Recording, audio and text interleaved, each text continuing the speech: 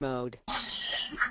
Good day. Thank you for joining us today for this webinar series from Firestorm and the Georgia Independent School Association. Today we're going to be talking about workplace violence. Normally we get to hear Bill Baker at this point, but Bill is out of the office today traveling down to Florida. So it's all good things are moving. That background voice is coming from the Georgia Independent School Association, and I think they just muted their phone, so we got that handled, and we're not picking that up. So as we move forward today, thank you for joining us. You can join us also online at Firestorm Solutions. We'd like you to be our friend there, or you can join us on Twitter at Firestorm Social. And there is a hashtag for today's meeting, and that hashtag is Carrie, if you can mute your phone, I think this is a problem with your computer, so mute your station. Firestorm transforms crisis into value. Firestorm empowers you to manage in crises. Firestorm expertise is in crisis management, critical decision support, crisis communication, crisis public relations, and consequence management. And we appreciate you joining us today, and hopefully that noise has now left us and we won't have the background feed area. The disclaimer for today is that this presentation is not complete without the accompanying audio and oral comments and discussion. The work product is provided by Firestorm. It should be read in conjunction with guidance from your personal legal counsel and other authorities. Moreover, the information given and made in this webinar should not be interpreted as legal advice or legal opinion. Today's focus is workplace violence. This is part of the Georgia Independent School Association and Firestorm Crisis Coach webinar series. And today, when we think about workplace violence, we're going to be expanding it beyond the armed intruder concept that we're all faced with, but to frame workplace violence in the aspect that each of us have to comply with within our school. Today's moderator is Candy Lau, who is Vice President of Programs and Member Services and Chief Financial Officer. And talking with Candy, I've always been impressed by how many titles she has at any given time. So Candy, I saw you log on, and hopefully you're with us on an audio standpoint. Candy, are you there? I am here. Welcome. Glad to have you. What would you like to say today about the Georgia Independent School Association? First of all, I want to thank Jim and his staff at Firestorm for the webinars. We've had great response back on all the ones previously. I've been losing my voice all morning, so forgive me, everybody. But welcome to this webinar, and thank you for being a part of it. And look forward to hearing what you have to say today, Jim. Well, my pleasure, and glad to do it. Now, you've got an upcoming event down in St. Simons in June. Do you want to talk just a little bit about that, Candy? That is our head of school retreat at St. Simons for the heads of school.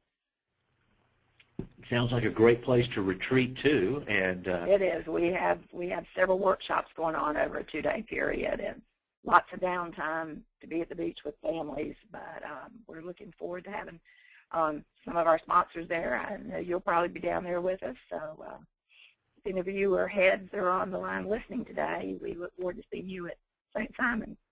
That sounds like a good plan. And Candy and I have been talking about some workshops in the fall in September, and we're going to be doing a survey to focus in on the topics that you want to hear more about or participate in. We'll probably do one in Middle Georgia and one in North Georgia, and we will focus around in hands-on exercises where you get to make decisions and explore some of the topics in more detail because we'll have that full time together. So thank you to Candy and the Georgia Independent School Association and for everyone sharing with us today. I'm Jim Satterfield, President and Chief Operating Officer of Firestorm and one of the founders. So thank you for being with us today as we talk about workplace violence. As you know, as we start these and each month, we talk about what we're seeing in the headlines, and we've recently seen the stabbings up in Pennsylvania. One student, 2 knives, 30 minutes, 20 people injured. Horrific experience associated with that. And when you think about that, look at the length of time from when it started to when it was resolved. in going through. And as we think about violence today, there's an example. So the Fort Hood shootings that occurred just recently, again, a workplace violence episode that occurred there, the second, as you will remember, at Fort Hood. But I wanted to direct your attention to the quote that I have on the screen. "I've just lost my inner peace, full of hatred. I think this time the devil will take me. I was robbed last night, and I'm sure it was two Flaccos." Translation of that is guys. "Green light and finger ready, as easy as that." That's what the shooter had posted on his Facebook account the morning of the attack. It was in Spanish, as you see there from the picture. That's a shot off of his Facebook account. He was a father, had friends on his Facebook and in other areas, that other people that knew him. If you'd seen this posting, then you would know that, wait a minute, there's something wrong in this person's life and they need to have help. And as we think about behavioral threat risk assessment, that comes directly in line with this theme, and we'll talk more about that as we go on today. But there was an indicator that was available, publicly aware, on social media, had someone been there, seen it, and known what to do and to take activities. We've just passed the Boston anniversary and of the bombing there from the event, and I'm sure that we've all followed that in the media. We even saw a copycat there, and in line with the copycat yesterday, there was a threat made at Auburn University that there was going to be explosions on the campus, and they closed the school for the day as a result of that. Anniversary time dates are always key dates for you to keep in mind in terms of security at your school. So it was whether it's the anniversary of Columbine or Virginia Tech or any other event, those are ones to be clearly aware of. The Kansas hate crime shooting that just occurred, again, there was specific objective associated with that. Lots of information around those particular individuals. Again, a shooting occurring in a workplace environment. There also was a report yesterday of allegations about a Muslim plot to take over the United Kingdom schools, particularly around Birmingham. And they took that threat very, very seriously. Now, that aligns with an al-Qaeda threat immediately after 9/11. And if you really want to strike fear into the hearts of parents, attacking the school would do that. And I think sometimes we feel that the ocean gives us a level of protection that is probably not completely warranted. We've certainly come through a immediate pattern of severe weather. I hopefully, along with you, are ready for spring and having a little bit warmer climate than we've had. But with the storms that have come through, we've had an exceedingly rough season. And with tornadoes and thunder showers and flooding coming through, again, are highlights to be concerned about.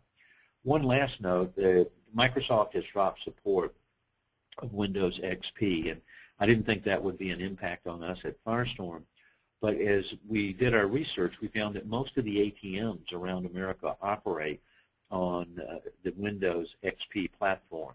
So there's a potential vulnerability for that. And so knowing what subsystems your critical vendors use may well be an indication for you to think about within your school.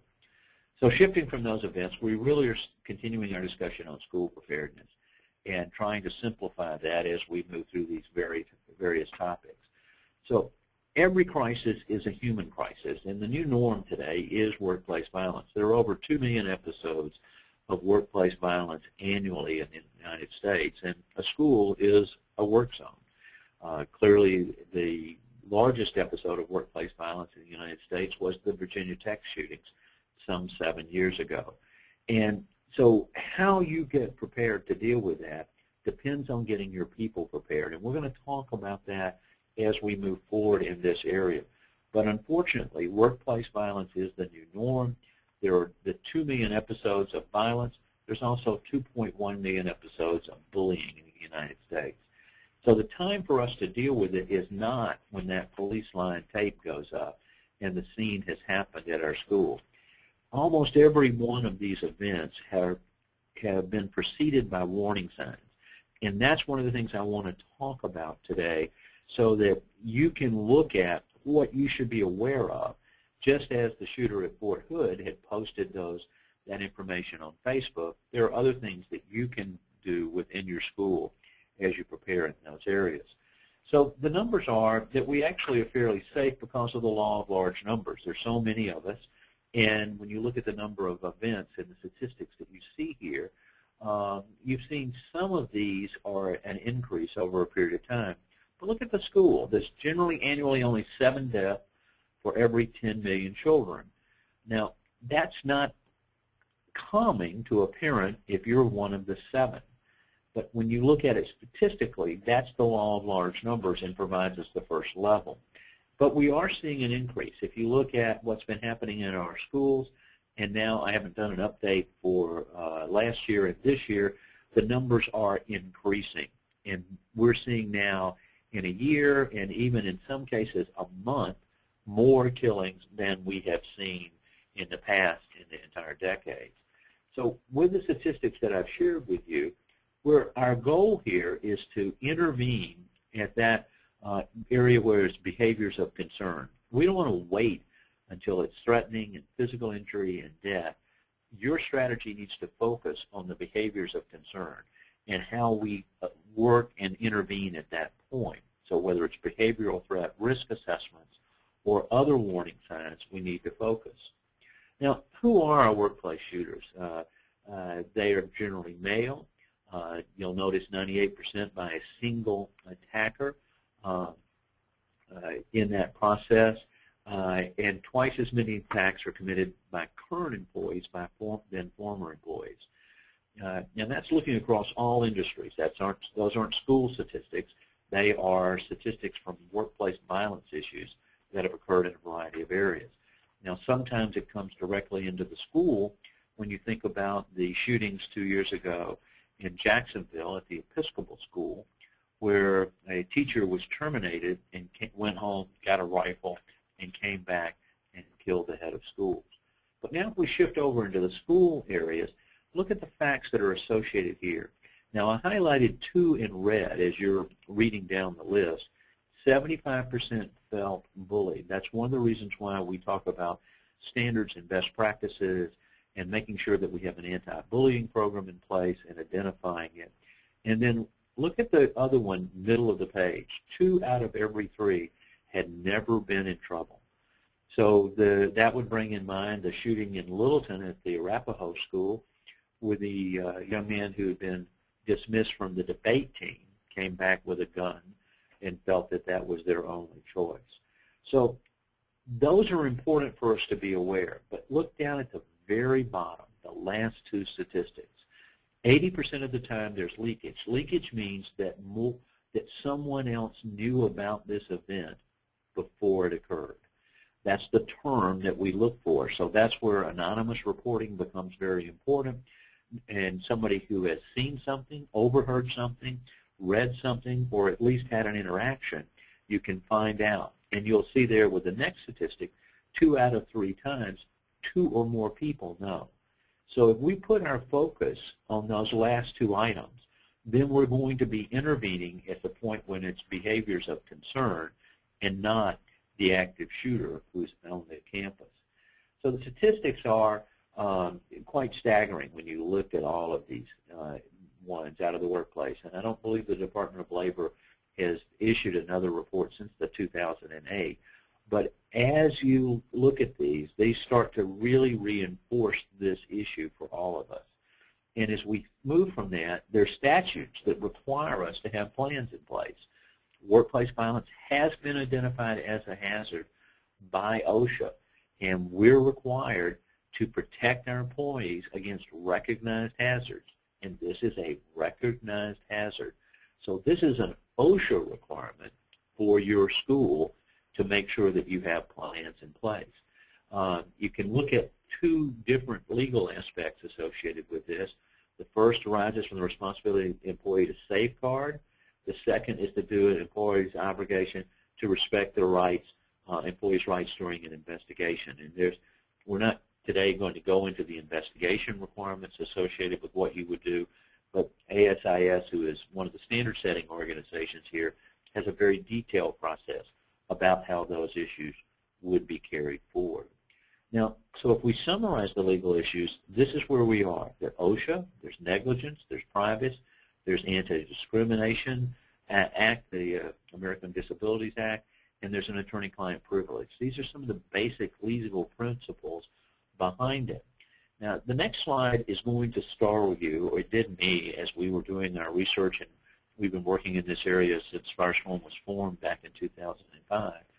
Look at this decision out of Arizona. A corporation may be held criminally liable for the death or serious injury of an employee. And this was a case out of Arizona. So now you're looking at a situation where there could be criminal liability for the death of a teacher at your school in this event.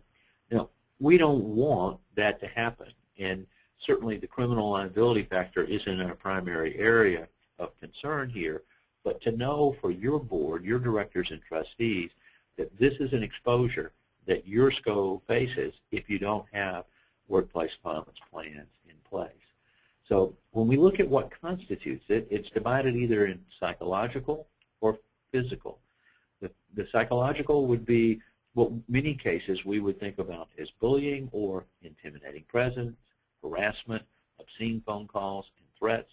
And we see this area greatly expanding with cyber involvement, with postings on Twitter and Facebook and YouTube. And if you will remember back, the young lady who committed suicide in Florida last year as a result of the bullying over the Internet, all psychological, driven to that. And then physical would be very clear: beatings, rape, shootings, stabbings, and suicides. And one common link that we're finding with suicides is in many cases the person who is committing suicide has a kill list at the school of other individuals that they want to do harm to. And in many cases their suicide plan is death by policemen in that area, so that they would come to school to attack the individuals on their kill list. This is obviously a growing threat and concern. We intervened with a school in Florida last year for a young man that we had learned that was contemplating suicide. Again, in the leakage aspect that was about it, got through the intervention and the behavioral threat assessment, got them to a psychiatrist, and in those discussions, it came out with a kill list and the other information associated. So those are the areas that we're thinking about as we're having this discussion. There's a spillover of violence from at home coming into the workplace. Sometimes there's improper handling of stressful events can be the trigger. There's insufficient protection programs for our schools, and obviously, as we've talked about, lockdown, lockout, shelter in place, and evacuation, and lack of appropriate formal behavioral risk assessment and follow-up process. The fourth one here is the area that we're seeing gaps in most of the schools that we're working with, that they don't have a formal program, don't have a trained team to do those behavioral threat risk assessments. And the follow-up, this becomes a case management responsibility, because you then want to follow that student that you have found to potentially be a risk to themselves or others for the rest of their school career. And looking in those areas, and that may well be part of a workshop that we would do in the fall to talk more about it, or we can do an entire webinar on that topic. So this is that chart that we looked at before as a thermometer or barometer, but moving from behaviors of concern to death. If we're dealing with the person with a gun in our school going down the hallway, we're over to the right of this chart. This workplace violence spectrum, the entire objective is to intervene at the behaviors of concern to mitigate, prevent, or get that person as much help as we possibly can. And your plans and strategies should be focused there, not focused at this point when the individual is walking down the hall within your school with a weapon, looking at an attack. So as we follow the predict, plan, perform process that you've heard us talk about in the whole planning cycle before, we really want to understand the magnitude and effects, identify possible aggressors and victims before this has occurred, and then implement viable solutions. So in understanding it, recognizing that there's risk. I know we're talking today to the Georgia Independent Schools and you've got good students. You've got families that are well represented in these areas. But there is risk here. That second bullet, practice active listening, with the leakage that we've already discussed, other people are aware of events that are going on within your school. And if you're listening, if you're looking at social media, if you have anonymous reporting, there's a high probability you'll become much more aware of this before it escalates to the point that the gun is used. Acceptable personal responsibility, this is the responsibility. This is a governance responsibility for your board to make sure that a plan is in place, directing the head of school and the leadership to make sure that these areas have all been dealt with as we go forward. Now, the warning signs are listed here. As you look at the background of the individual, the loner, inflexible, obsessed, paranoid, sense of hopelessness, and if the individual feels that they have nothing to lose, those are the ones that we're most concerned about. So look at what has happened in those warning signals across the board, and we can even do this in more detail as we think about our students. But be aware of individuals who might pose a threat, and that's one of the things when we talk about visitor programs on all of the schools and controlling access, annual background checks on our faculty, annual background checks on our volunteers. All of those will be completely a way to identify those risks and threats. And knowing who's going to be there and who would be involved all become a part of the predict aspect. And with that way we're aware of it. The lower levels are those that have had a loss of a family member, experiencing levels of depression, who show increased fascination with guns and involvement, or substance abuse, as you see down in the lower levels associated with it. This is the early warning signs that we would be focused on as we talk about behavioral threat risk assessment and moving forward. When it moves from the lower Tier 2 to the Tier 1 individuals, now we're looking at specific things, multiple losses, suicide thoughts, people with that gun that's there, intoxication at work or school. If there's been some resolution and someone was supposed to go to counseling and they dropped out, that would be a trigger. The shooter at Virginia Tech, Cho, had been found in court to have a problem. He had been stalking one of the students, and the judge mandated that he go to counseling, and he never showed up for counseling. So those are the indications there, and the last, the volatile mood swings. Now, it's very difficult when you look at a student or an employee on just a single snapshot. And if you were to look at this ball, you couldn't tell whether it was on the way up, at the top, or going down. If we had animated the slide, you would see that on another basis. But we're always interested in the changes here. Is the person escalating? And if so, if that's increasing, that's another sign of an intervention that needs to take place. So this is all in the predictive mode, in training your people, training your students, creating the anonymous reporting so that you have that information. Doing the monitoring on social media, we were reviewing almost every day. There's a posting in a school in America with the intent of an individual to bring a gun to school tomorrow. And in many cases, we're able to identify that and notify the school system so that intervention can take place before the student arrives with the gun. So social media, in addition to the others, will help us identify those activities as we go forward. But the predictive thing, we need to then have a plan. There needs to be a comprehensive written policy and process. You need to select how you're going to do it. There are multiple standards in the areas that you can select and choose, and if you need some help in understanding the difference between those, we certainly would focus on that. Initial incident notification, reporting protocols, investigation, assessing the risk, and the risk mitigation plan. Notice the words down below: train, exercise, and monitor. The plan is fairly simple to come up with.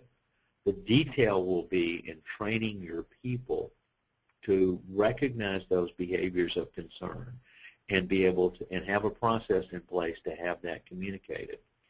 And then on the behavioral threat risk assessment team, to make sure that those individuals have trained, that they're trained annually and certified, and we'll be announcing something about certification shortly in those areas. The behavioral threat risk assessment that we're talking about takes everything we've said to this point and puts it into a framework. There has to be a policy and a plan, the factors shaping the student's decision-making behavior. Our young people are not as mature in many respects, and so their decision processes are not those of an adult. The warning signs, the risk assessment team, looks like we left an A out of risk assessment team there, and a T. It looks like I lost 2 letters associated with it.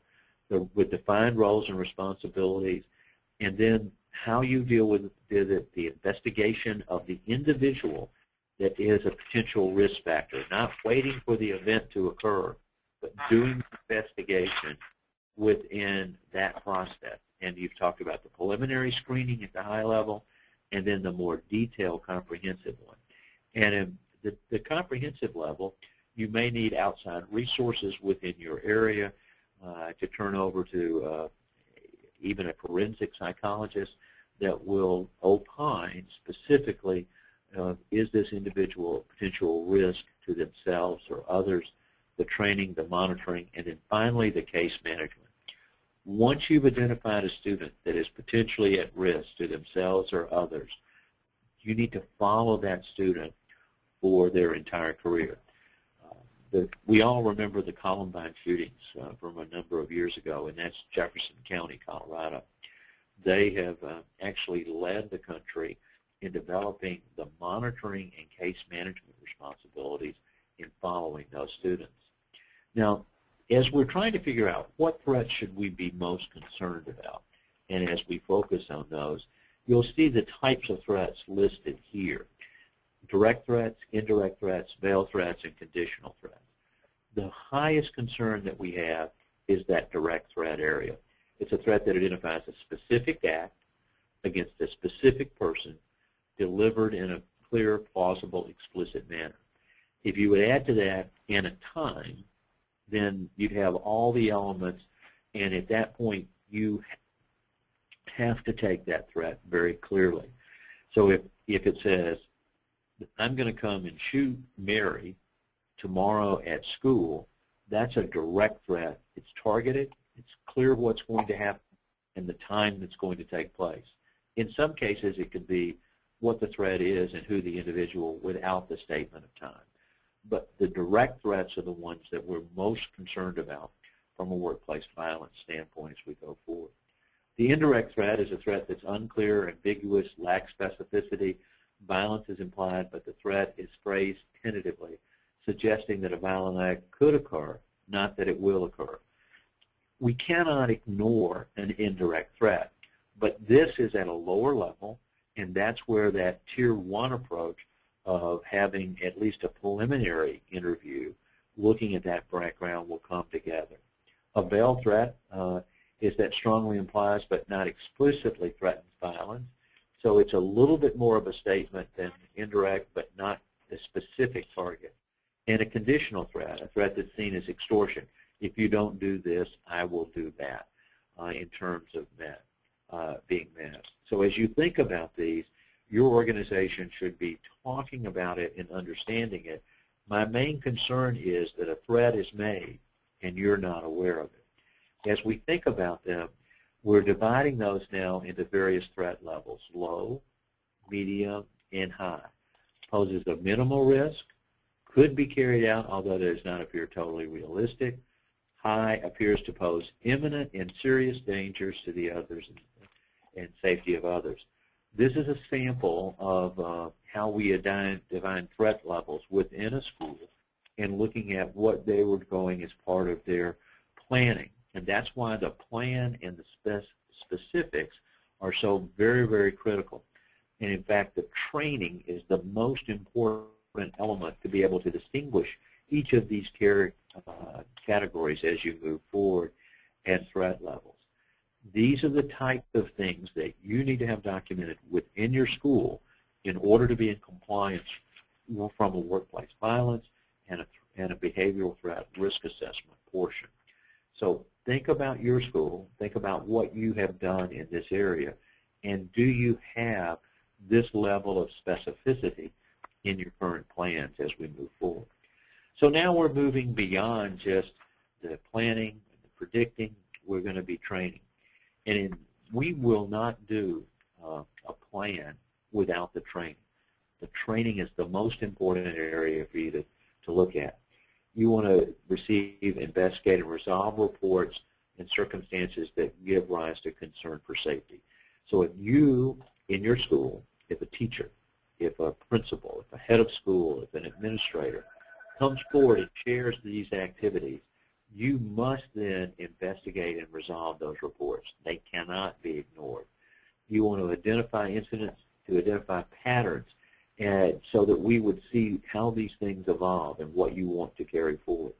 Training the team members as to the proper ways to both investigate and intervene within it. And you'll see last, obviously, consistent discipline, crisis response, case management, monitoring, follow-up.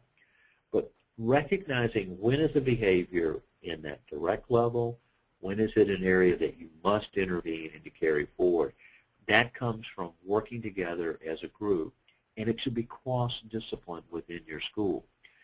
Having someone from the administration side, someone that's more from the dean of students or dealing with those aspects of it, and someone from your security element associated with it, or someone else from your faculty as you would carry forward. But you want a team of individuals who have been trained in this process. Now, so as we look at the outcomes that come in, you want to predict, and that's where the behavioral threat risk assessment comes in and the anonymous reporting that's associated with it. Those will be the most powerful tools. Then added to that will be the monitoring of social media as it would come forward. You need to have a workplace violence policy, an incident management process, and a behavioral risk assessment team. Planning those activities, putting those elements in place, that's where the fundamental building will come together. And then finally, prevention programs, awareness programs, training for teachers, students, and the risk assessment team. Then the case management so that this individual doesn't fall through the cracks. Now, without being specific on all of the events, we have been following several schools as they've worked through resolving a lot of these issues. And we will find that the case management work is not being done. So that they may have identified a person was at risk, they did the interviews, the risk de-escalated, but they dropped following that particular student. And later, that student comes back and creates the violent act. So once you have identified a student who is at risk once, you need to continue to follow that student for their entire career within your school. So predict, plan, perform. Every time you hear us discuss a planning area or an exposure or an element, you'll hear us go back to those three basic areas. So as you think about your school today, do you have a behavioral threat risk assessment program in place? Do you have a team assigned? Has the team been trained? Have you trained your teachers and students on behaviors to look for? Do you have anonymous reporting? And finally, are you monitoring social media to understand the risk and threats that are there? As you think about the plans for your school, we've been working with the Georgia Independent School Association doing an assessment of your school's preparedness. There are 7 dimensions that are needed. We look at 5 or 6 data points in each one of the dimensions in coming to the plan. If you've not done that, you can do that at no cost to you or your school. It's a $2,500 program, and it will give you a detail of where you are and where you need to go. Similarly, if you would like to talk more about this area of workplace violence and what goes into behavioral threat risk assessments, let us know, and we'd be glad to have a conversation with you in those areas. This is one of the benefits of your membership in the Georgia Independent School Association, are these educational webinars and the workshops. And if there are other topics that you want to see us explore and provide you the information, let Candy know, and we'll be glad to add those as we move forward. So, Candy, we've talked about a lot of things today, and our thanks go out to the Georgia Independent School Association and all that you do for our schools here in the state of Georgia and helping them to be more prepared in the process. Anything you want to share with us at the end of today's webinar, Candy?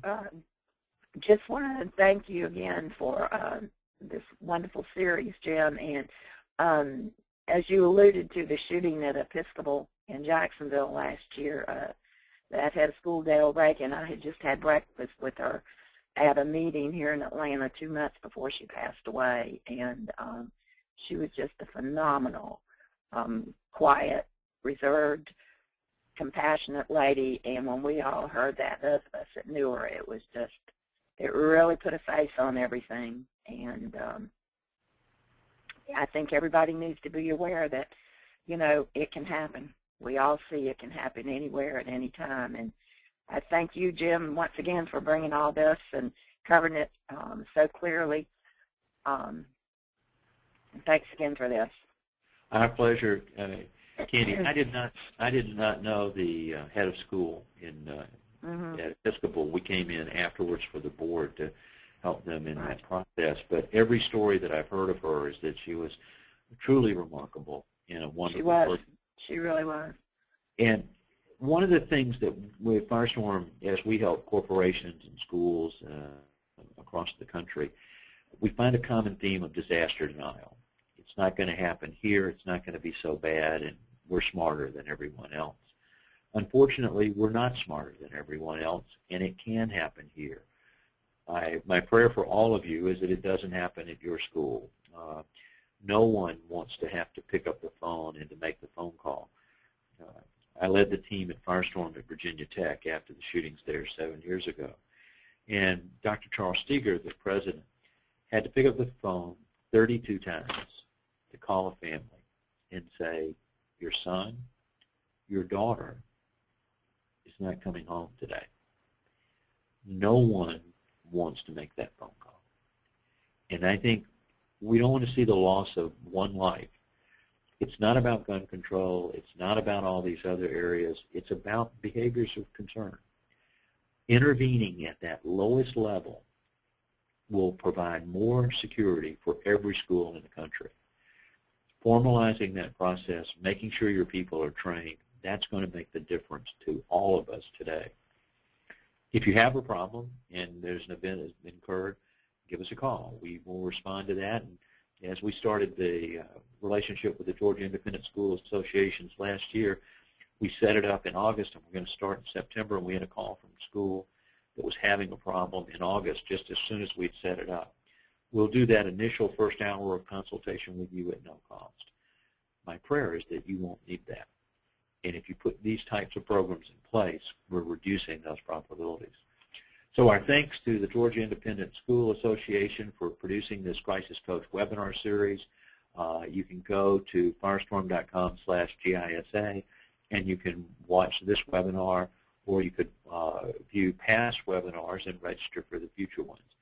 If you watched it today and you would like someone else in your school to view it, again, they can go to firestorm.com. You can contact us directly at firestorm.com or webinars@firestorm.com if you want to send us an email, or you can call us at 800-321-2219. Thanks, everyone. I hope you have a wonderful day. I'm glad that spring looks like we finally turned the corner here, and we're in this together. Thank you for all that you do every day. That concludes our webinar today. We look forward to talking with you next month. Goodbye. Thank you, Jim. Thank you, Jim.